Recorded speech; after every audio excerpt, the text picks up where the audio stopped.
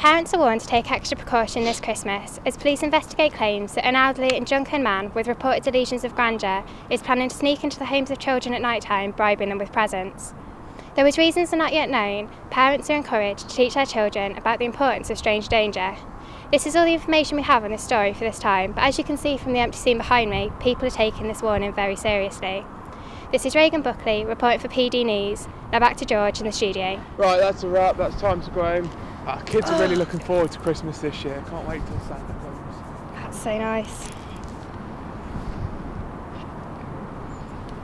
Damn, that's one fine piece of ass. I don't know. Looks a little too old for me. Don't look at me with your tooth fetish.